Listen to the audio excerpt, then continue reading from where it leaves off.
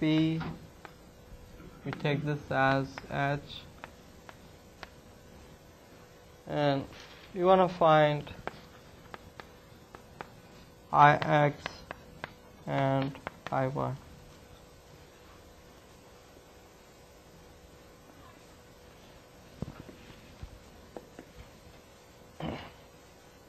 So how do we do this one?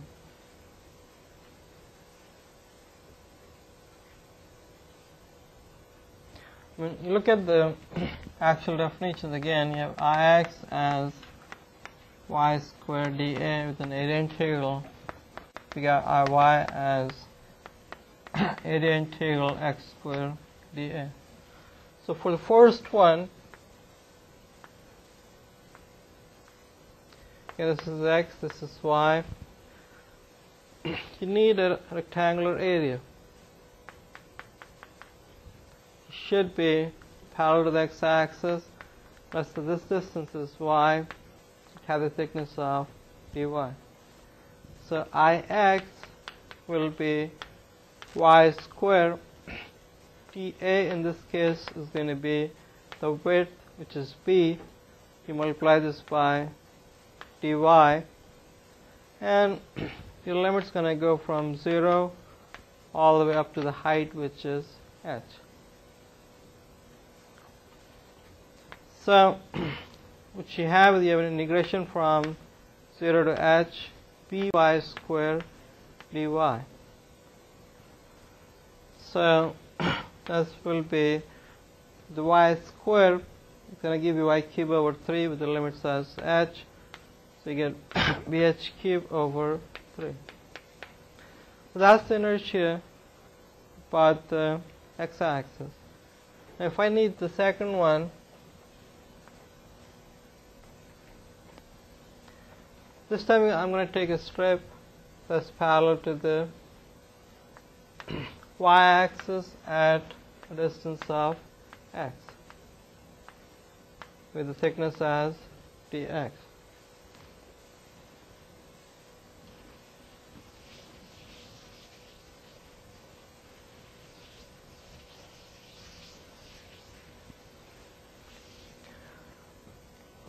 So your Iy would be y squared, x squared. Then dA would be the total height, which is h, thickness is dx, and the limit is going to go from x going to go from 0, and x should go all the way up to b. So x h comes out. You have x squared, that's x cubed over 3, so that will be h b cubed over 3. That's Iy. So those are the equations for the Ix and Iy of the rectangular area. Now we need this over and over, so let's look at this equation. I mean, what does this mean? You have B, that's the length along the axis. You're finding the inertia. So that's B, and then you have third of a cube on the height. So that's this equation. Same thing here. H is the length about the axis you're finding the inertia, and b cubed becomes the height. So it's, for a rectangle, the inertia always is the I mean, if you use one of the sides as the axis, then the length along the axis times the cube or the third of the cube of the height. And that's the way you can remember this equation. And it doesn't really matter if I had a rectangle, let's say again x, y. Let's say if I put a rectangle here, still same dimensions, b and h. So starting from the point O, we're starting this at certain distance from the axis. Even then, the Ix for this will be ph cubed over 3. I mean, it doesn't matter where this thing is located on x-axis. As long as you choose x-axis as one of the axes, the inertia remains the same. Okay, I'm going to stop here. Your new system problem will be one more problem before we get into that. And this example is the same I did in last lecture. So you're looking at exact same problem where this was A, this was H, and the line at the top was y2 equals k x half, and the line here was y1, and there was mx. And the problem we did, this is B. The problem we worked with was if we want to find Ix for the shaded area. I showed you when we did the Ix and Iy. Well, let's do the same thing again, but with a slightly different twist. Now, let me redraw this over. First of all, this one here was changed, and it was P over A and X. And this one was also changed, and that really was B equals to K A1 half, so it will be B square root A square root X. So just to bring both equations within same parameters A and B. Now, so we're going to make it just a different approach here.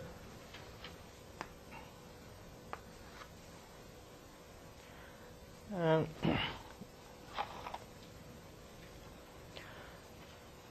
before I said if you want to find Ix, you need a rectangle which is parallel to the x-axis. But this time we're going to go exactly opposite. I'm going to take a rectangle which is perpendicular to x-axis. And we're going to take this rectangle, add a distance x, and we'll have a thickness of dx.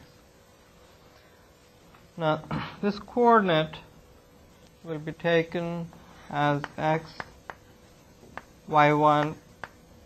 This coordinate will be taken as x, y2. Then, let's call this as A, B, C, D, E, and F. Now, I want to write the moment inertia of this shaded area, or this hashed area about x-axis. So what we have is, we have the inertia of this whole rectangle, which we call this as A, E, F, B.